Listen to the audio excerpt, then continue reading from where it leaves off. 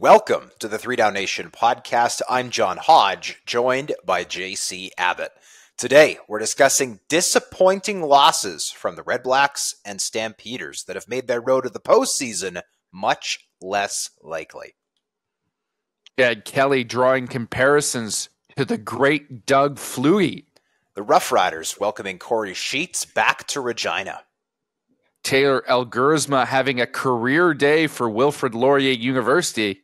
And the passing of a well-known CFL and NFL agent. But first, the Blue Bombers handed the Roughriders the most lopsided loss of the 2023 season so far in the Banjo Bowl, demolishing their Prairie foes by a score of 51-6. Winnipeg scored touchdowns on each of their first 6 possessions as Zach Collaros threw for 319 yards and 5 touchdowns before sitting out the entire fourth quarter. Do you think the Bombers deserve credit for their dominance, or should the Riders be buried for rolling over? I don't think it's a binary answer. I think there's probably a little bit of blame or credit to lay on both sides of this, but I'm mostly going to praise the Bombers. And that's not because the Riders didn't have an embarrassing performance. It was.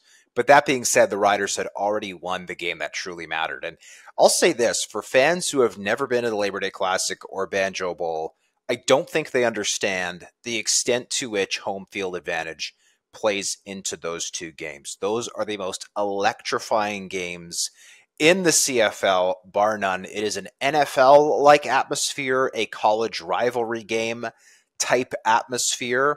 And the Riders had already done what they needed to do. They got the win on Labor Day. They put some more space between themselves and the Calgary Stampeders for third place in the West Division. And I will say, the team I thought got a little bit sassy, maybe a little bit fat after that win on Labor Day. You had Craig Dickinson talking about some of the cheese that the Bombers do with their blocking, trying to goad people into taking penalties.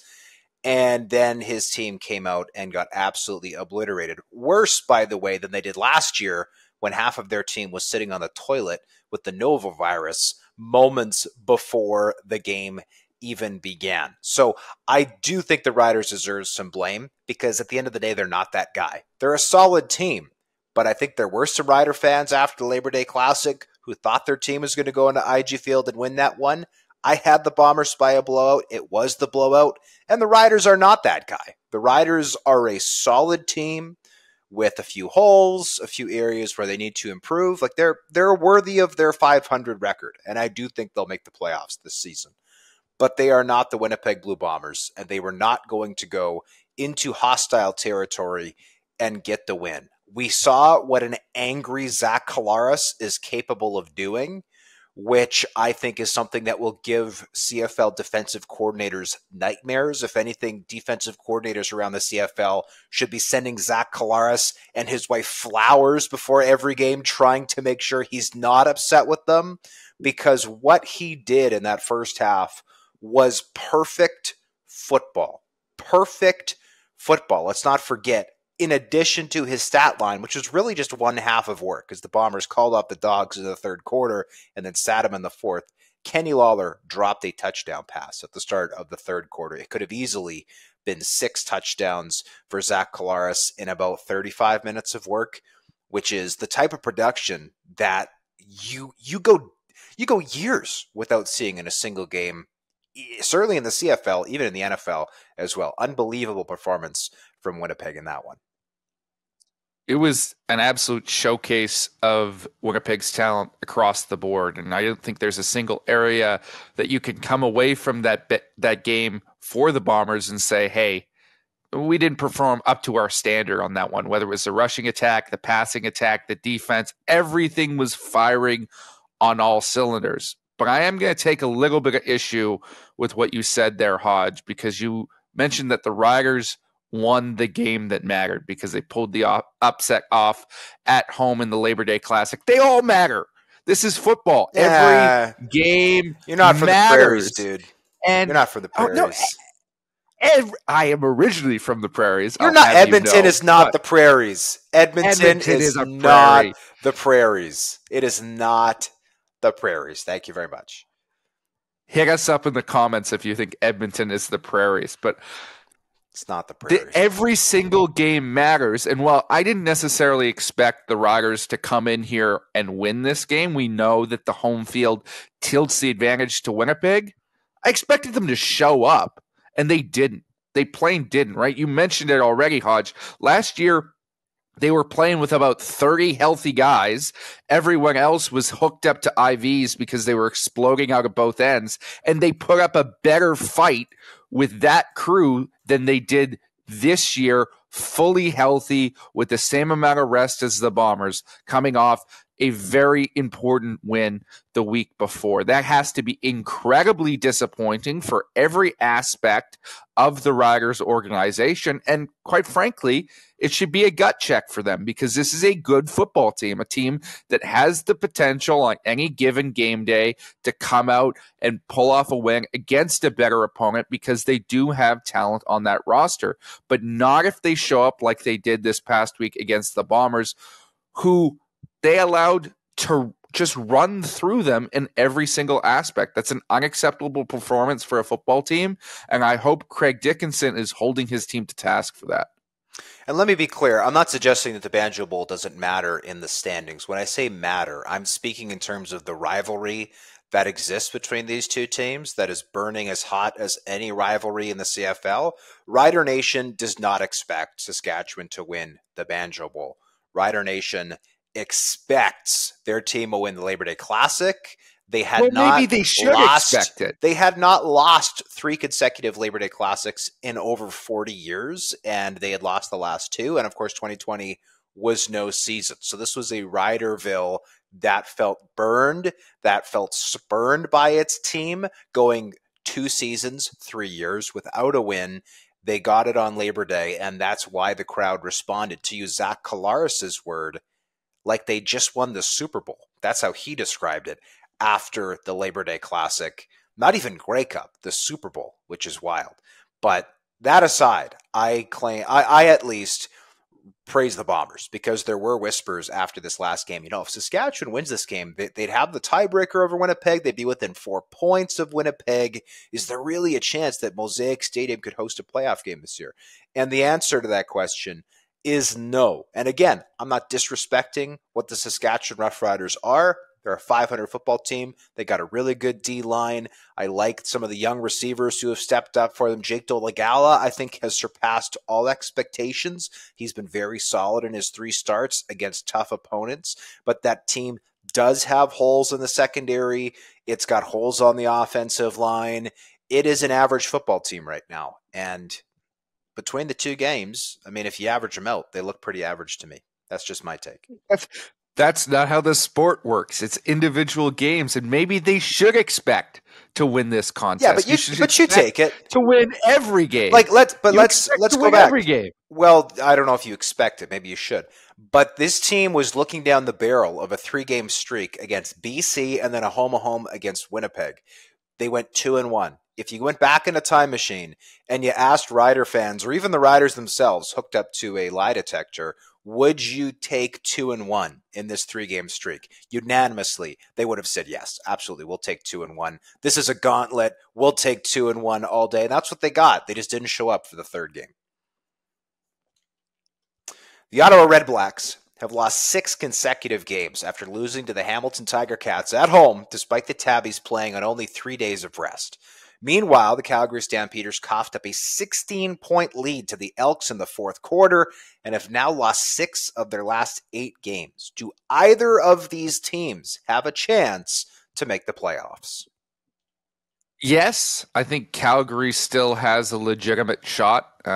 They've made it much tougher on themselves than they needed to, but I still don't fully trust the Hamilton Tiger Cats as a playoff team, and I think there is the potential for a crossover into the East Division for the Stampeders. As for the Redblacks, as far as I'm concerned, if you can't win this game this last week when your opponent is on 3 days of rest, which is an absolutely absurd number in just about any sport, let alone in professional football, then I'm not sure what games you can win down the stretch. There was hope when you first inserted Dustin Crum into the lineup. He hasn't taken the steps forward necessary to become a multifaceted player right now. The offense looks stagnant. The defense does not look good enough. Now they've lost Abdul Kenna for the season with a broken hand. The Redblacks are completely on ice as far as I'm concerned, but there is still hope in Calgary. I am fully aware that the Riders lost the Banjo Bowl by 45 points. With that being said, the Ottawa Redblacks loss this past week to the Hamilton Tiger Cats was the single worst and most humiliating loss by any team this CFL season. You are coming off a bye. You are at home in front of your fans, who at this point, honestly, are the best thing going for the Redblacks. Our nation has continued to show up despite the abysmal and embarrassing performance of that team, not just this season, but dating back to 2019. I ran the numbers. This team now at 3-9, and I agree with your assessment, JC, not going to the playoffs for a fourth consecutive season, is 13-49 dating back to the start of 2019. 13 wins in 4 years. Even if they get a couple more, they're still going to have fewer wins in 2023, over the last 4 seasons than the Toronto Argonauts will have in 2023. The Toronto Argonauts are currently 10-1. I think they're going to win 15 games this season. I've got them at 15-3 right now. Winnipeg, I've got at 13-5. They could finish with 14, though. I think this team needs to just go away, honestly. Every year, they trot back a large contingent of the same core of players. And this losing streak, by the way, or this run of misery for the Redblacks, I'll call it, now spans multiple head coaches, multiple general managers, multiple coordinators, multiple starting quarterbacks, the like. This is not a one-person problem, and there's a lot of people in that organization who I really like and have a lot of respect for. But at this point in time, this is a loser franchise full of losing players who need to stop talking and get it figured out. Because every offseason, again, they trot out the same core of guys who talk about how they love playing together and how they love Bob Dice and how they're going to get it figured out. And the culture here is so good. I'll tell you what, 13-49, your culture's not good. Your culture's not good. If your culture was good, your team would be good. A team that is happy losing together is not a team that I would want to cheer for or pay to watch on the field.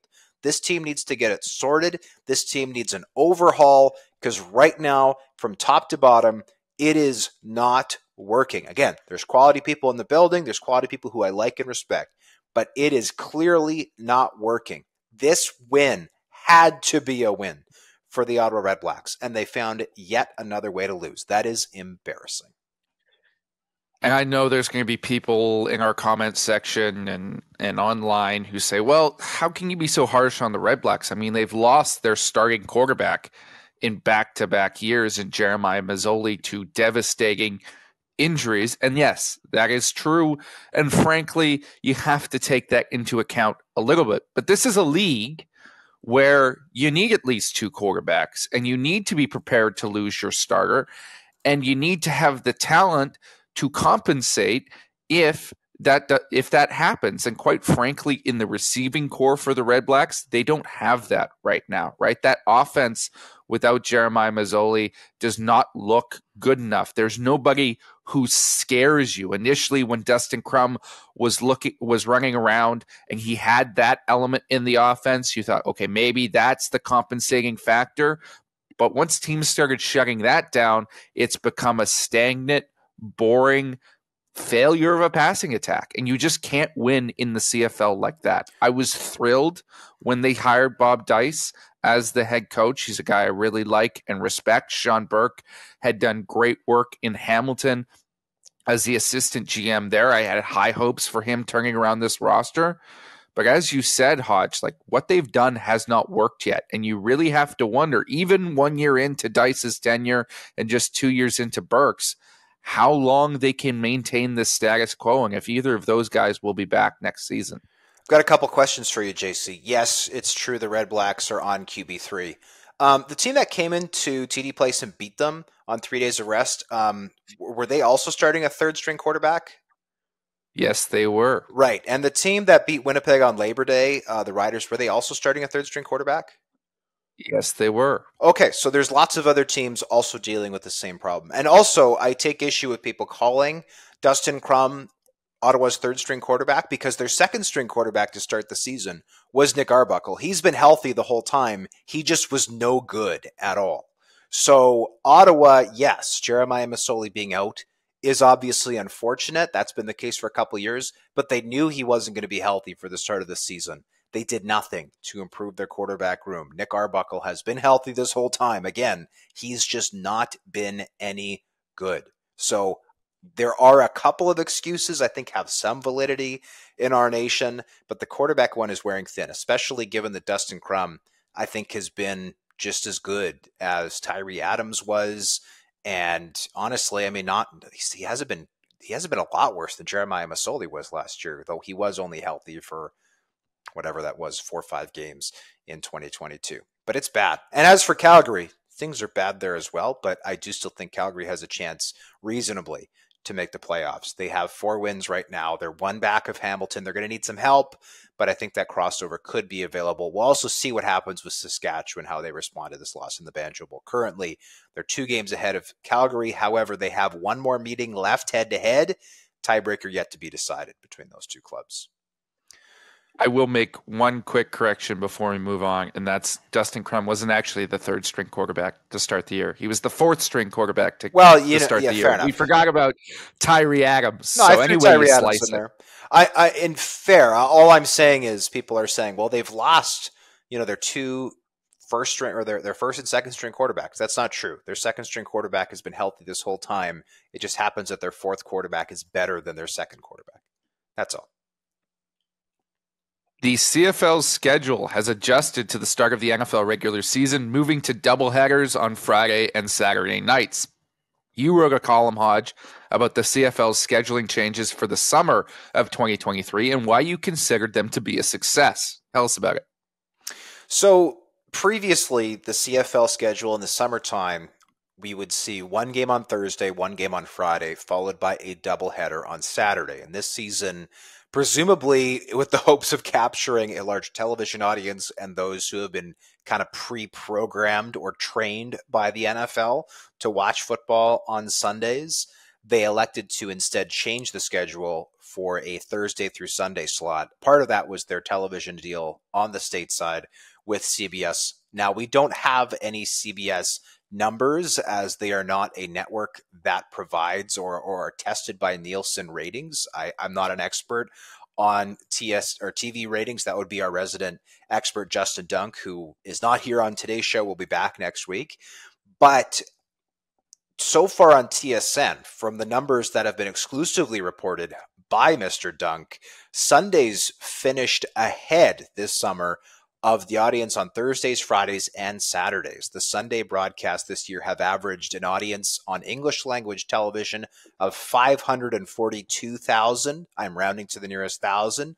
That is well ahead of Thursday at 465, and also ahead by a decent margin of Fridays at 506 and Saturdays at 497. Now, the Sunday number does include the Labor Day Classic between the Riders and Bombers, which is often the most viewed game of the season. So far, it is easily the most viewed game of the 2023 season at 975,000.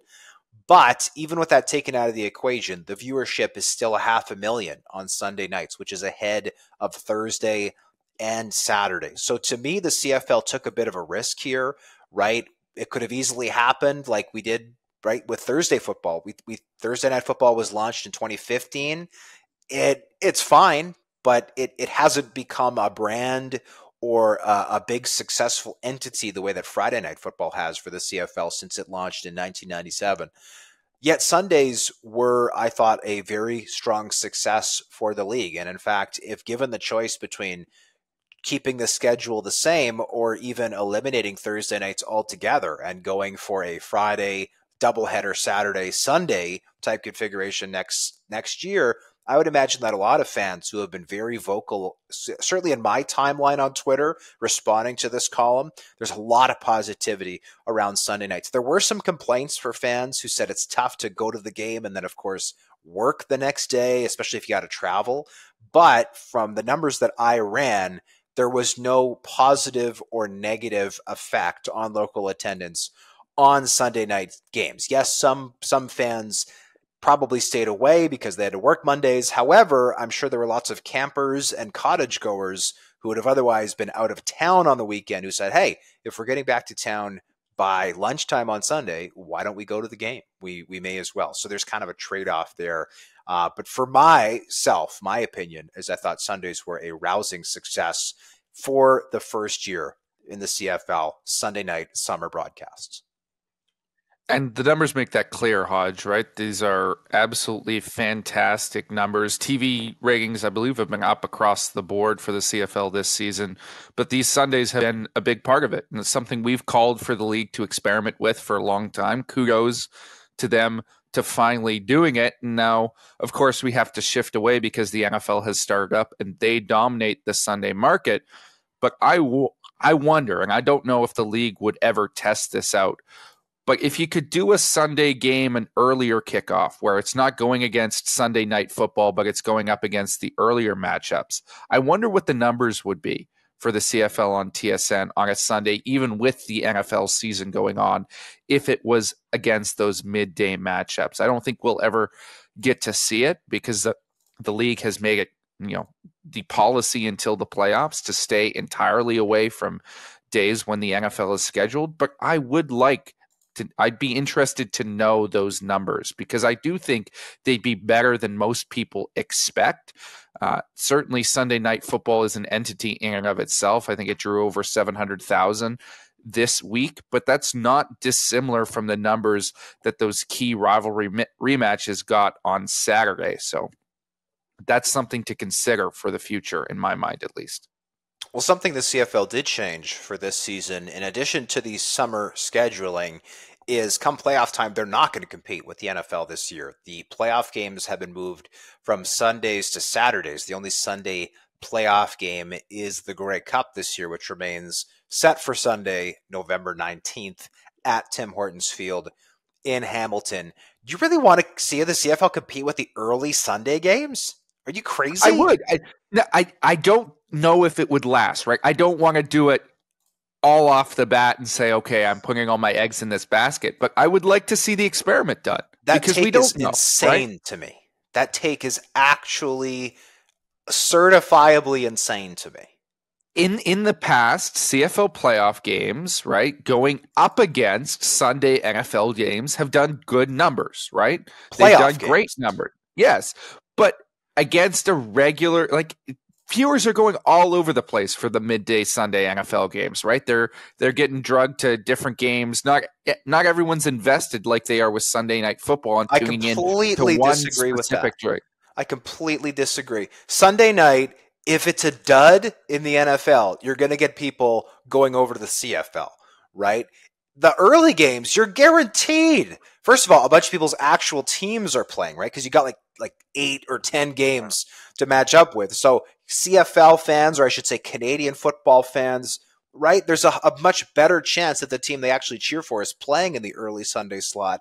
And then it doesn't matter if the game they start with ends up being terrible. They either just watch Red Zone or they go over to a good game. To me, where the CFL might, if any, be able to make some hay is the late Sunday slot because the game could be a dud and people end up turning over to the CFL. To me, the early slot is the one to avoid like the plague.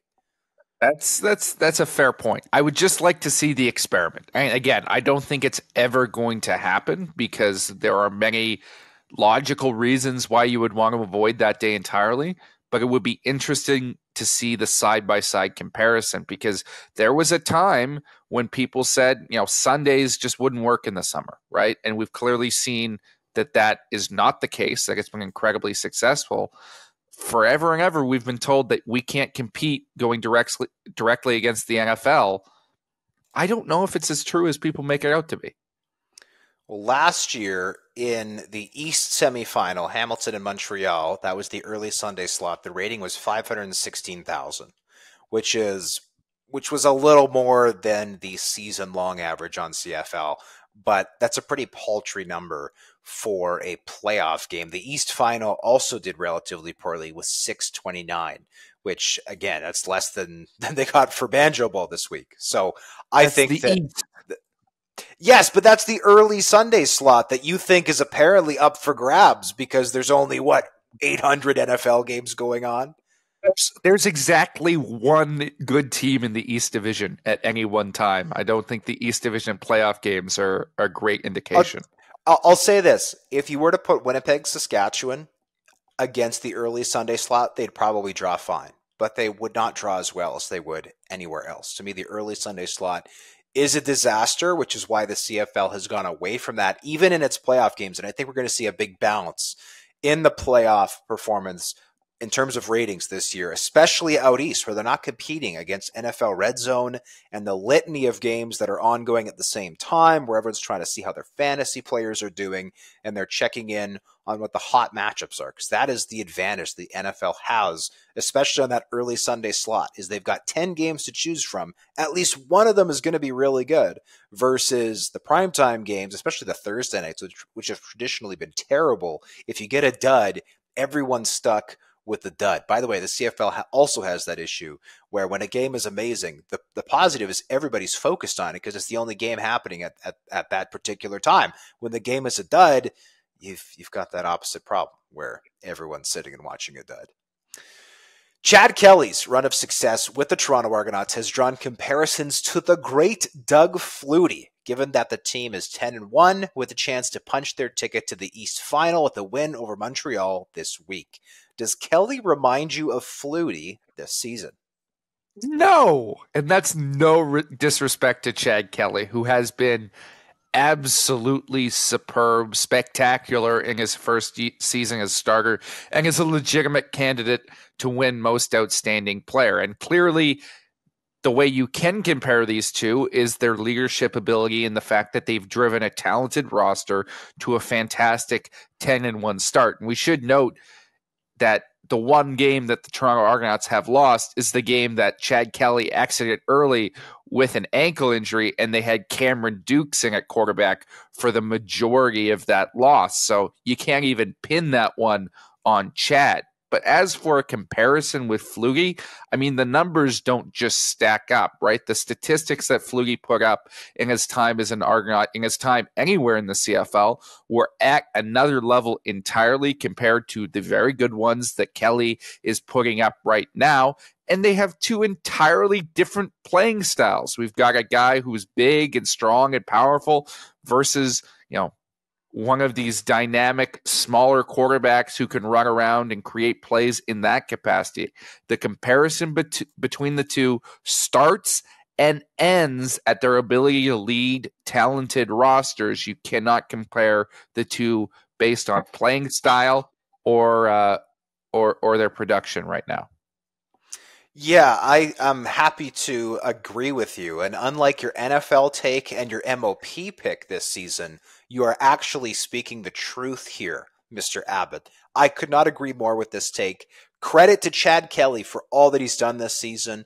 The Argos are the number one team in the CFL. They're certainly number one in our rankings. They've been fantastic this season. They've yet to lose a game when he starts and finishes. And to that end, I can see some comparisons to Flutie making sense just looking at the team's record. But this team has overall, I think, the most talent of any team in the CFL. They still don't have that number one receiver who really terrifies you, but they've got an amazing cast of kind of secondary options. Their best has probably been DeVaris Daniels this year, who might actually go over 1,000 yards for the first time in his career. But the run game is sensational. The offensive line is great. And that defense, I think, is super underrated, led by Corey Mace, arguably the best defensive coordinator in the CFL. The secondary is super deep. The defensive line, I think, is super deep. And then you've got Wynton McManus in that linebacking core alongside a Darius Pickett, alongside some very talented players. To me, they have the most talent and probably the most depth of any team in the CFL. That is why they are being successful. Chad Kelly certainly takes part of that success. Doug Flutie was on another level. Chad Kelly, by the way, on pace for 29 touchdown passes this year. Doug Flutie, over the course of his career, even including his rookie season, in which he only threw for 16 with the BC Lions, averaged 34. Kelly on pace for 275 rushing yards this season. Doug Flutie, over his 8 years in the CFL, averaged 583, over double what Chad Kelly was doing. To me, if Chad Kelly was doing the same through the air, but running like Trey Ford, I think this comp makes a lot of sense. As it stands, to me, it doesn't. This is just people going, hey, these two teams are both really good, therefore their quarterbacks must be the same. Kelly is not the MOP, in my view. I would still give Zach Collaros that nod, though it should be stated he does have 2 games in hand on Collaros. The Argos have still only played 11 games so far this season, though given that they can clinch the East Division already halfway through September, I also question how much Kelly will or should be playing down the stretch. So I think that this comparison makes little to no sense, though I still give Kelly and the Argos full credit for a great season. He should not be drawing comparisons to the greatest CFL player of all time, at least certainly not right now based on what he's done. We all know my take on MOP and how I believe that Vernon Adams Jr. should be a serious contender in the conversation. But Chad Kelly, the biggest thing stacked against him right now is the fact that his team is not going to have any meaningful games for basically the rest of the season after this week if they can win and clinch the East. So he's not going to put up MOP level numbers the rest of the way, in my opinion. They're going to pull him back a little bit. He probably will sit out the last week, if not the last couple weeks of the season, right? Or at least take breaks. They're not going to have to press the ball down the field and do those things that other teams might, like Winnipeg and BC, when they're going to be dueling out for first place in the West when they go head to head in week 18, right? So his numbers are not going to be near the same level. I think his impact is undeniably MOP level right now, but he may end up losing this race by default just because of how deep the rest of his team is. At the game you'll be at this weekend, Hodge, the Montreal Alouettes are 6.5-point home underdogs to the visiting Toronto Argonauts. These teams met at BMO Field last week, where the Argos ran roughshod over the Owls, winning 39-10 to punch their ticket to the playoffs. If Toronto can get another win this weekend, they will officially clinch first place in the East Division and host the East Final for a 3rd straight year. Who you have straight up and against the spread?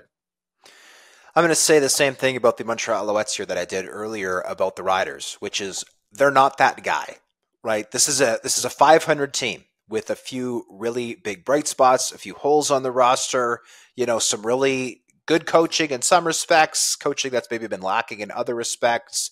I do not see this being a particularly close game. I could see the Argos taking their foot off the gas partway through the game, as we've seen them do at times this year after building a lead, but I still have them winning and winning relatively big in La Belle Province. I will take the Argos to win and cover this spread. I would consider taking Montreal against the spread if it went up to about 8 points. Right now it's 6.5. I'm very happy to roll with the Toronto Argonauts. I was incredibly confident with my pick last week that the Argos were going to cover their big 10.5-point spread against Montreal. And of course they did, right? That was a dominant blowout win that showed just how big the chasm is between these two teams in the East Division playoff race. But in this situation, it's hard to beat teams back-to-back, and it's even harder to blow out teams on back-to-back weeks. I think there's a backdoor cover here for the Alouettes at home, even at 6.5 points. So I'll pick them to cover, but the Argonauts are the better team, and they'll win again this week. The Roughriders are 3-point home favorites against the visiting Elks on Friday. Saskatchewan is coming off a humiliating 45-point loss to the Winnipeg Blue Bombers in the Banjo Bowl, while suddenly the red-hot Edmonton Elks have won 3 of their last 4. The Riders won both previous beatings between these two clubs, with both wins coming in tight games. Which shade of green are you backing in this one? I'm backing the lighter one because the Saskatchewan Roughriders need to make a statement after that loss last week. They can't afford to come out flat once again. They need to prove to everyone in the league that they are not the team that got blown out last week. And for the Edmonton Elks, while Trey Ford has looked good, he has struggled as a passer the last 2 weeks, and coming into Mosaic Stadium, that is a tough, tough place to play for a young quarterback. I'm backing the Riders to win and cover. Anthony Lanier did not practice for Saskatchewan on Tuesday. There does seem to be some concern that he will not play, though the Riders will get Pete Robertson back from suspension. I'm also going to take the Riders to win and cover. Full credit to the Edmonton Elks for what they've been able to do the last little bit. You also know that Chris Jones would love to go into Regina and get a win, but I do think as much as this game will be close, I think the Riders have more to play for. They still have hopes and dreams of playing a home playoff game. I will take the Riders, not by a touchdown, but I would be willing to go up to 4 points for Saskatchewan in this one.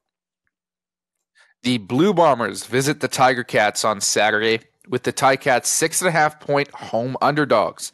Hamilton got a surprise win last week when they edged out the Ottawa Redblacks despite visiting the nation's capital on only 3 days rest. These teams met way back in the first week of the regular season, with Winnipeg coming out with a decisive victory. Who you got?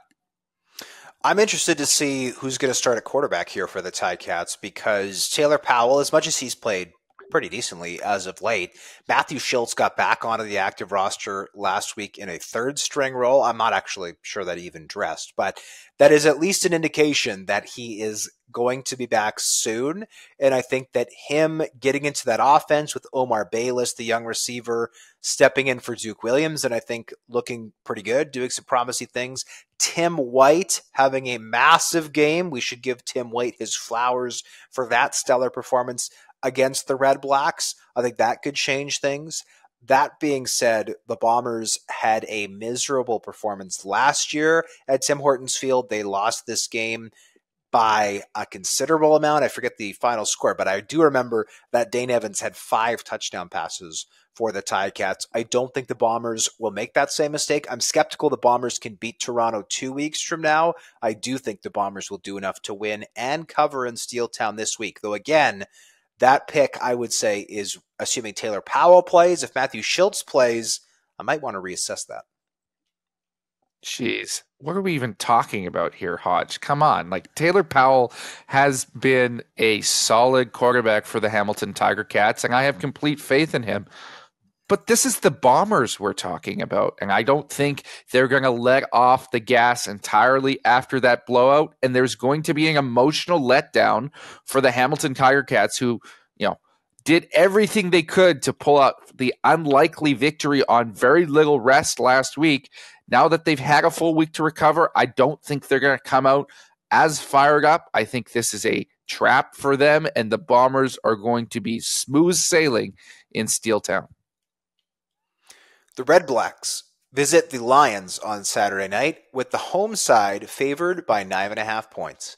Ottawa has lost 6 games in a row, while BC is coming off a bye week. Do you have any faith that the Redblacks can cover this wide spread, or will the Lions be too much to handle? I think the Lions are just too much to handle. This team is going to be well rested.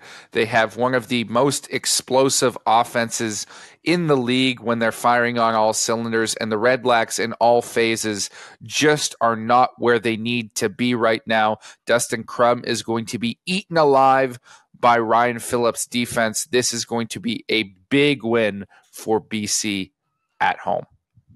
I completely concur with you, JC. As stated earlier in the show, I'm more or less done with Ottawa this season. They need to go back to the drawing board and get things figured out.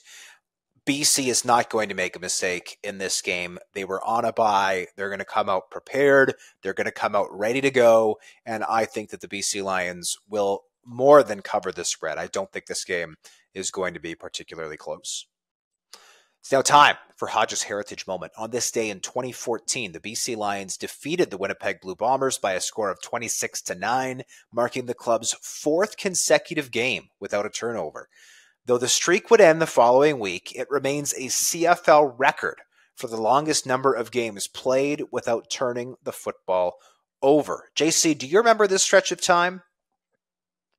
I do, but I don't remember the record being set. It's not something that's, embedded in my memory of those days when I was a Lions season ticket holder. But it's remarkable that the streak for, consecutive games without a turnover is only 4 games. I know that's incredibly difficult to pull off, but I would have still expected it to be longer than that. Someone's got to have a conservative offense, that doesn't, throw a bunch of balls up for interceptions or give it up via fumbles.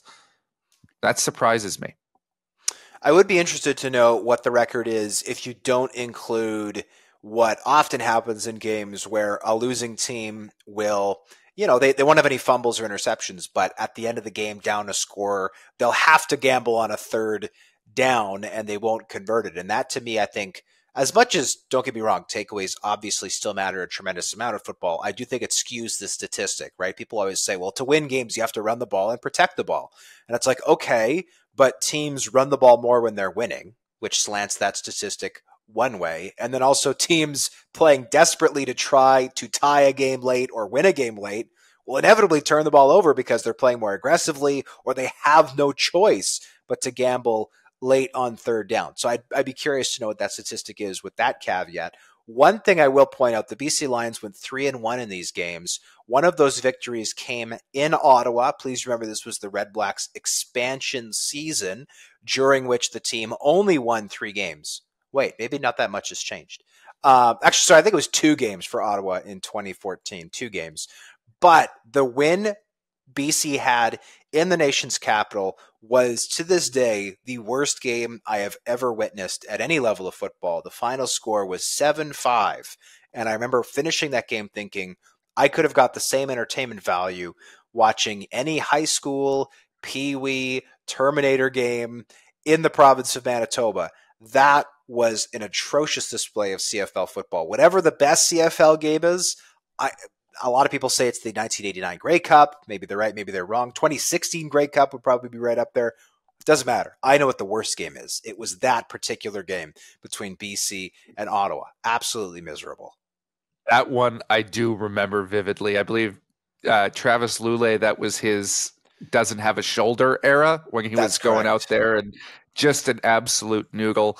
Yeah, that was a very tough game to watch and sit through.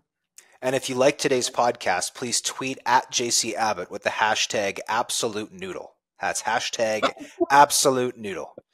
It's now time for the 3-minute drill.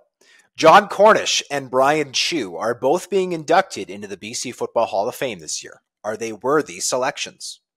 Of course they are. If you were going to make a Mount Rushmore of the best football players to ever come out of this province, both of these players arguably should be on it. John Cornish, of course, one of the greatest running backs ever, arguably the greatest Canadian running back ever. Brian Chew, how he's not in the Canadian Football Hall of Fame yet, I'll never know. Now, of course, he is the head coach at Vancouver College, which is the reigning BC provincial high school football champions at both the varsity and junior varsity level. So he is still getting it done out here with his old alma mater. Taylor Elguerzma threw for 6 touchdowns in Wilfrid Laurier University's 60-21 decimation of Justin Dunk's University of Guelph this past week. Does he have what it takes to play in the CFL someday? Well, he's not super mobile, but he's 6'6", weighs 220 pounds, and is still only in his 3rd year with the Golden Hawks. To me, Taylor Elguerzma is one to keep an eye on. The CFL and CFLPA have agreed to turn over their air quality testing to a third party, ending a dispute between the two sides. Is that a smart idea?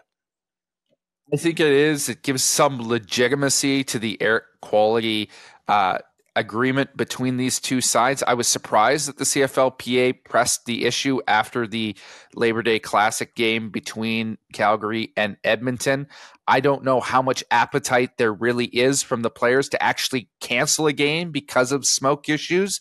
But now if they want to, they actually have the power to press the issue. The Saskatchewan Roughriders announced the first 5 players they're bringing back for their upcoming 2013 Grey Cup celebration, including running back Corey Sheets. Do you remember how dominant he was for the Riders that year? There are very few players in CFL history who have been as dominant as Corey Sheets was in that year. His candle did not burn brightly for long, but it did burn remarkably brightly when it was lit for a 2-year period. He was virtually untackleable, Corey Sheets, in those 2 years, as good as probably any player has been in this league. In a story our colleague Justin Dunk broke, presumably after finishing crying after Guelph's loss, the Alouettes signed linebacker Darnell Sankey. Can he help elevate Montreal's defense? I think he absolutely can. The defense has struggled because of some serious injuries to key components over the last little bit. Avery Williams has missed a lot of time at middle linebacker, as has Tyrell Richards, who was their first overall pick 2 years ago now. Darnell Sankey, not a great guy to have in space, but between the tackles, in the box, one of the truly elite tacklers that this league has seen in recent years. He's going to help that team, especially when it comes to stopping the run. Orlondo Steinauer addressed a cryptic tweet from Duke Williams, which made it appear as though he was leaving Hamilton. The receiver has since been added to the 6-game injured list with an ankle injury. Hodge, what is going on with Duke? Well, my sources indicate that Duke was told that he was being shut down for the year as a result of this ankle injury, and he was not happy about it. I don't expect him to suit up again for the Ticats this year, and I don't expect he'll play another game for the Ticats. That is, at least according to my sources. Take that for what you will. British kicker Dean Faithfull went viral after kicking a game-winning field goal for the Elks and celebrating by waving his hand like the Queen. Did you like his celebration? I loved the celebration. I've been incredibly critical of Dean Faithfull. I think he's a misuse of the league's global program.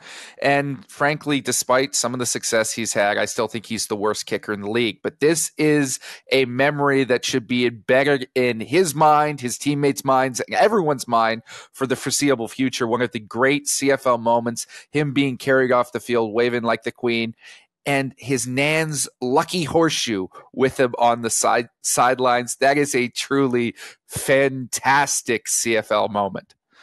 The Winnipeg Blue Bombers hosted quarterback Chris Streveler for an autograph signing ahead of the Banjo Bowl. Hodge, how beloved is Streveler in the Manitoba capital? Streveler is one of the most popular human beings that I have ever encountered in this province. We are having a provincial election next month. If Chris Streveler ran, I don't think it would matter which party. He would come out with a landslide victory. The lineup to get autographs from Chris Streveler was a mile long. He was honored at halftime. People went ballistic. He is as loved as any player in Winnipeg. Honestly, I would put him right up there with guys like Chris Welby, Milt Stegall. The reaction was wild. The University of British Columbia Thunderbirds are now 8th on the U Sports football rankings after starting the season with a perfect 2-0 record. Do you think the T-Birds should be even higher? I really do. Right from the start of this season, I've had them ranked at number 4 in my rankings. I have them as the best team in the Canada West. Really, that was because of the uncertainty surrounding the Saskatchewan Huskies having a new quarterback under center for that school. Anton Amandrag has looked fantastic thus far this season, but until they win a head-to-head, right now I think Garrett Rooker and the T-Birds are the team to beat in the Canada West, and they deserve to be the best team in that conference in the top 10. On a somber note, CFL and NFL agent Cameron Weiss passed away from cancer this week at the age of 38. He represented the likes of Vernon Adams Jr. and Nathan Rourke. What do you make of his passing, Hodge? Well, it's obviously devastating for all those who knew Cam. He was a great resource for CFL media people, at least when he could be across the league. Other players he represented, at least in part, McLeod Bethel Thompson, Markeith Amble, Stephen Dunbar Jr., Nick Usher, Cameron Judge, Luchez Purifoy, Trey Roberson, Jovan Santos Knox. There was an outpouring on social media from players like Rourke, like Adams about him. And there was even a note from Winnipeg Blue Bombers assistant general manager Ted Gavaya, who wrote, Cameron was as good as they come, a fierce competitor, a crafty negotiator, a master of his craft. Oftentimes people negotiating contracts hate agents, or at least if not hate, there is animosity, given that they are, of course, fiercely negotiating against one another. I thought that tip of the cap from Gavaya spoke volumes about Mr. Weiss. Rest in peace. Best to his family and friends at this tough time. Zach Collaros was given a 94 grade by Pro Football Focus for his 5-touchdown performance in the Banjo Bowl, the highest single grade of any player so far this season. Was that deserved? Of course it was. We've already discussed this game. It was a near perfect performance from Collaros and the rest of the Bombers. Of course it deserves a near perfect grade as well. The Montreal Alouettes put Greg Ellingson right back on the 6-game injured list just 1 week after the receiver made his season debut with the team. Has he been the most disappointing free agent signing from this past winter? That is a great question. To me, I would say the most disappointing would probably be Jagera Davis in Hamilton, who I think a lot of people were hoping would turn back the clock to 2021, just wasn't able to do it. But that being said, it is disappointing that Ellington has not played more. I will say there's a changing of the guard that seems to be happening at receiver in the CFL right now. Guys like Greg Ellingson, guys like Shaq Evans, Duke Williams, you could even throw into that mix, clearly just don't look like the players they used to be. With some young guys like Sean Bain, Tevin Jones, Sam Amelis, obviously Dalton Schoen still doing his thing, stepping up and filling that void. Alexander Hollins, I'll also throw him into the mix. Another player who's on the down low, by the way, right now, Lucky Whitehead. I'll throw him into a category of guys who I'm not going to say are washed up, but don't appear to be the players that they once were.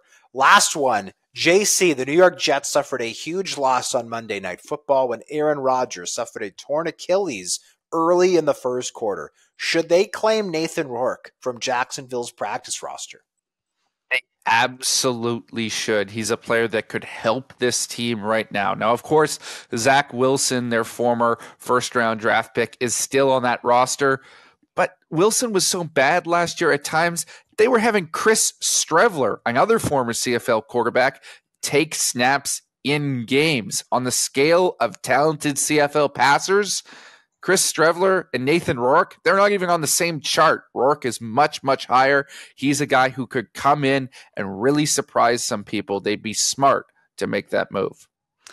Justin Dunk wrote a column off this. By the way, I do think that the Jets would be wise to pick up Nathan Rourke. I would almost consider it like a Brock Purdy, Trey Lance type situation where they picked a guy super high who obviously was not worth that selection, and they could pick up off the scrap heap a guy who maybe could be a potential franchise guy. I'm not saying Nathan Rourke is on the same level as Brock Purdy, but I do think that there is at least a possibility of Nathan Rourke being that. I don't think there's a possibility of Zach Wilson becoming that at this point.